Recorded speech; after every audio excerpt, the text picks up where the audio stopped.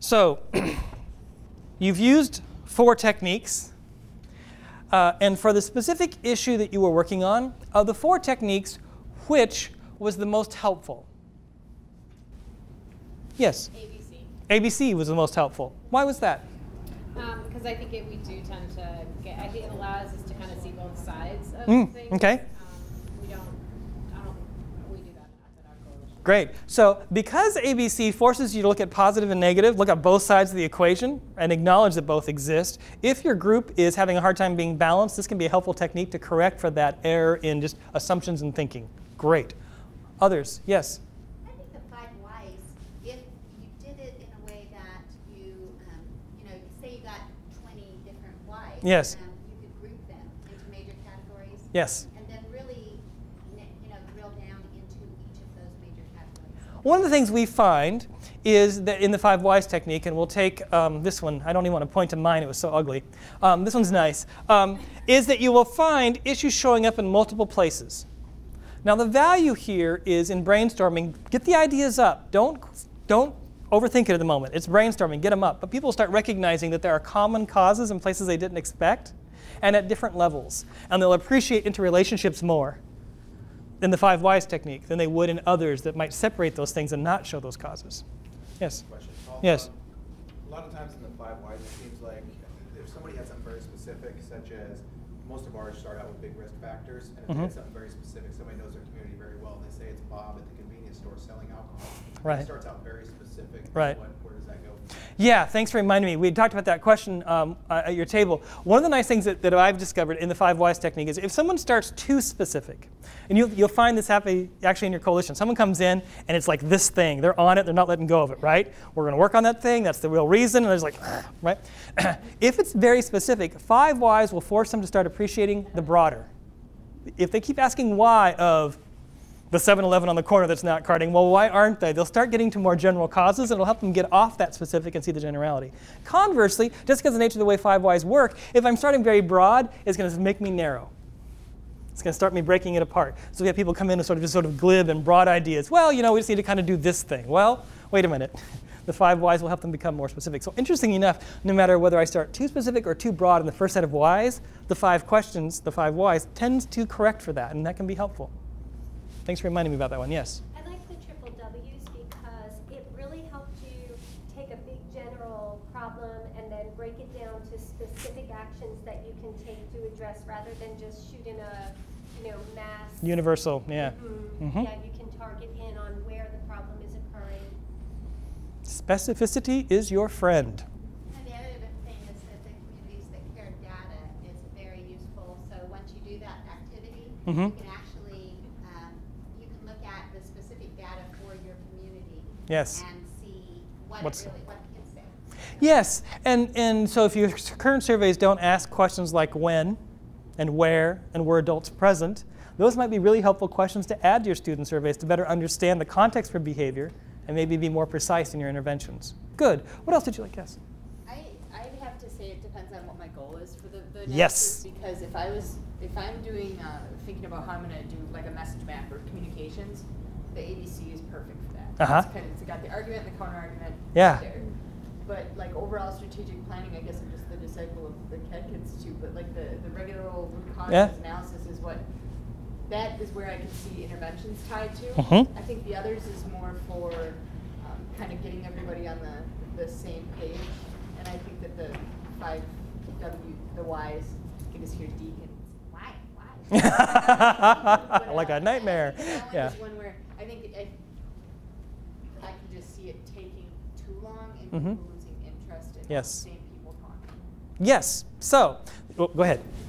It's kind of along the same lines in that I could see you using this, each one with a particular group. That's right. Like my law enforcement are going to like the grid better because that's the kind of data they collect. Yes. When, where, and why.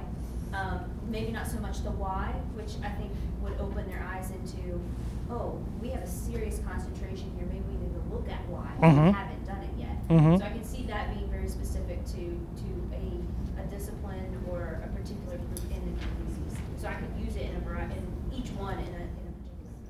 Great. So think about the things we're ruling out here and ruling in as to when we use the various tools. And I just want these to be tools in your toolbox that you pull out on the right occasion. Depends on the group I'm working with. Turns on the aim I have for why I'm conducting the activity, right? They can be sequenced to counteract certain weaknesses or strengths, right? Or earlier we were just talking about my group is so used to one technique, they've lost even really the ability to be creative in its use, and they just need to use a different technique for another reason that is different to make them think again, right? Even though it may not be the optimal one, it would serve that purpose. So it absolutely is context dependent. And this is why I want you to have multiple tools. We recommended to CADCA when we wrote with the Coalition Academy curriculum, right? We recommended the why and why here technique for all the reasons you've just named. Right, in terms of how it integrates this current prevention science. We're in typically data-rich environments. It's very well suited to some of the strategic planning. It leads us directly into modeling and selecting interventions, right? So it was the most generically often true and best one, so we selected to teach it as the emphasis. And we asked people to do it in the academy and in other coalition trainings from CADCA for that reason. But sometimes we then presume it can always be the right tool. And here we're just trying to appreciate the variety of tools we've got, so we use it at the right time, or we expect the right things from it, and then it's even more powerful. I saw another hand. Yes. I just want to talk about the 5 whys. I learned it in an organizational kind of thing. So like, why are coalition members not coming? Why? Yeah. Like why? Like Yeah. so sometimes it's good for more like organizational Yeah. management tools. Oh, we've borrowed many of these from systems analysis tools, right? If you Google up the social analysis, right, or group analysis of social issues, you get like nothing. We've had to make these things up and borrow them from business and process management and continuous quality improvement and these kinds of things, right? And Six Sigma. We borrowed it from all these places and asked how do we adapt them for the purposes of getting shared understanding, for the purposes of bringing about clearer understanding, right?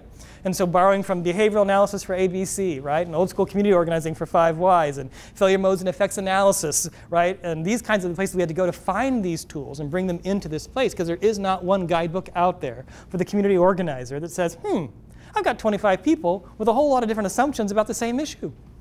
Now what am I going to do? I got to get these people on the same page. I got to figure out which of their assumptions are any good and which of them are nuts. I got to do it in a way that's group appropriate, right? So people feel free to put their ideas in. And then I got to turn this into a platform for action. And I got to do this all the time. It's like one of the hallmark things community organizers have to do. Name the issue. Whether we're being specific, drill down to the organizational level, why aren't people coming to our coalition? Great, grab an analysis, let's think it through. Or whether we're really broad. Oh my gosh, we got an emerging drug trend. What do we know about it? Why is it even starting? It's just routinely central to our role in effective community organizing. So let's talk about this. This is a really important point. When we are in substance abuse prevention specifically, and problem behavior reduction generally, our orientation is to focus on the negative and try and reduce it. All right? But we should always be doing it in the context of positive youth development and whole family support. We're going to talk about this a lot tomorrow. Kids aren't problems or issues. And treating them about one problem or one issue is to completely miss the context of youth development. These things happen in the context, hang on a second, of not only the immediate presenting behavior, but in the notion of lifespan development. Basically, we're trying to raise healthy kids. And one of the fundamental threats to that is substance abuse across so many dimensions that we legitimately organize on it. But when we lose that frame, we stop being child-centered and we start being issue-centered. And that is a trap. That's a trap that will prevent you from getting outcomes. Now, this is not an argument that one should view it positively or one that should view it negatively. One should view it holistically. That's the answer. It includes both of those. What problem behaviors do we need to reduce? What's the affirmative? Why do we care? Because it's a threat to the things young people want or that we desire for them. What are those things? And have we named them? And are we assuring that they're occurring? Right? These things work hand in hand. Whether, like a state like Kansas that uses the CTC model, or Washington or Pennsylvania or New York that have been very heavily involved in communities that care, or whether you're using an assets-based development approach and understanding and lens, these are equally helpful. Or the Institute of Medicine put out, what are the features of positive youth development settings regardless of where you are? Whether you're at a park or at home, what are the universal features of positive development settings for youth? We can name what they are. We can diagnose what it looks like in our community. We can assure that they're present. Right? There's a lot of these things that are important, and one of the things that are helpful for us with these initial models, especially when we're new to the field.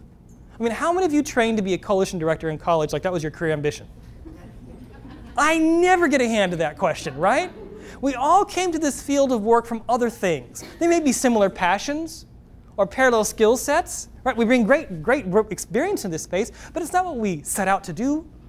It's only becoming and emerging to recognize as a skill set, instrumental, that we need and that people are in school for these days, which I think is awesome, right? But because that's the case, we come in and we have to learn a whole way of thinking.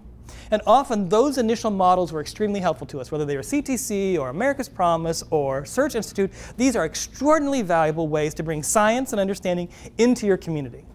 But then as we mature, we begin to recognize that there are multiple models and we start becoming very community-centered and we integrate the strengths of them and we think about them more broadly, right? And so that initial ladder that got us into being more effective, bringing science into our community, having a language for this, what do you do anyway? Oh my gosh, right? Becomes then a springboard to a more sophisticated understanding. And then these kinds of tools that help you integrate and bring community understanding into them become all the more important to you. One of these things that we do in any field is the bright, shiny object. This year it's circles, next year it's squares. Then it's popular to be purple, I don't know, whatever it is, right? And there are very important and helpful innovations that come to us that we need to incorporate. But we often don't incorporate it, we leave behind and do the new instead of adding it in, right? Wonderful things being understood around positive social norms and social norming, these great things, right? Good evidence behind them that we can incorporate into our approach. But often we just leave whatever we're doing behind and do the new thing, right? Rather than building a more sophisticated and complete repertoire each time as we learn and find these. That's hard to do, I know. We don't have enough money, we have staff turnover. I mean, it's very hard to do. But idealistically, we would remember this is about a whole child's life. It's not about substance abuse to them, it's about their life. That ABC analysis that took me into the consequence. It's about the consequence that I want and the choices I'm making and the context adults have created for me to make them in. Y'all remember Shannon Weatherly when she was a director at ONDCP? Remember? Underage drinking is an adult problem with a youth consequence, right? Invariably, all these analytic techniques are designed to make it comfortable for the community to get honest about itself. Not about the kids, about itself and how it's raising kids. Our closing exercise we're actually going to do tomorrow morning. I'm going to give you a couple of scenarios tomorrow morning and ask you to recommend a technique to a peer. What would you recommend to them if they called up and said, I'm doing X, Y, and Z, right? So we can think about that. And we'll use that as our launching point to tomorrow. Tomorrow we're going to talk much more, now that we've got these tools. Some of them we'd seen before, some of them we're familiar with, but I wanted us to kind of be in the weeds for a day. Tomorrow we're going to talk a lot more about, now, how do we sequence these? How could I really put together a good planning process that took advantage of several of these techniques? When are the next opportunities in my coalition to actually do these? When and how would I do them? How am I going to use this as a platform for linking and aligning the coalitions in my community that have an immediate, obvious connection? My teen pregnancy coalition, my substance abuse prevention coalition, right? My youth violence, my school dropout people, okay.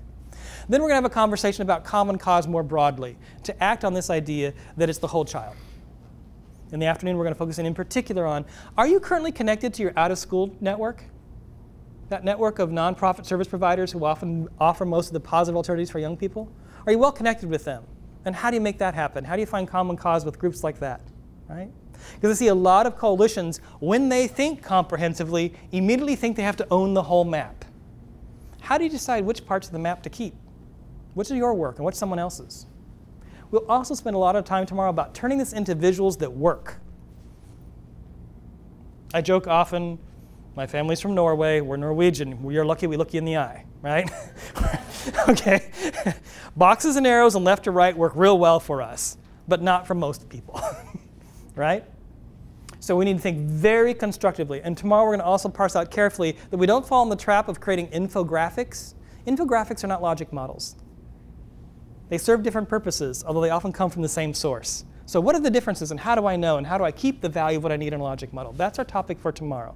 So we're going to try and use the tools from today in a lot of application tomorrow. And we'll start off with giving advice to a peer on which one they should use based on context and issue. Try to use sort of an icon with each one of them, right? The bubble chart, the waffle grid for the where, when, why. The ABC, the Johari window, and then the 5 whys we just did now with the target. 2 that we're not covering, the storyboard technique and the narrative fishbone. I love the narrative fishbone. This is especially true when you take a catalytic event in a community, a young person who's harmed by alcohol, someone loses a life, someone drinking and driving, right? Take that event, turn it into a storyboard, and use a fishbone technique to ask, what are all the things we could have done to have prevented this from happening? And just keep walking back in the storyline of the one example that has everyone's attention and turn it into a general understanding of cause and intervention opportunities, right? When we have those teachable moments, that can be a helpful technique because it's on people's mind and it's very real, and they can recognize all the things we could have done or should do. Right? And that's why it looks like a fishbone when it's done. It has all these off-ramps to it, right? While a storyboard basically builds off of the notion that every story has the same thing. You have sort of set the general setting. It has a series of escalating events, right? It has a catalytic or the precipitating event that resolves it, and then the denouement of the story, right? This is every storyboard author would give it to you. And this is done often by collecting individual stories from people and seeing patterns. So it's a combination data collection process and analytic technique, but it's much more qualitative in its approach and the appreciation of the complex stories of people's lives and how you bring those out into a picture. So those are some techniques we're not covering in this class, but I wanted you to know there are more. You may hear about them, right, as you bring up this issue or talk to peers about it. Another one you probably have heard of is the problem analysis triangle. If you ever work with law enforcement, they use the problem analysis triangle often as they think about criminal events and how to understand and prevent them in the future, right? So you might encounter that would be another example.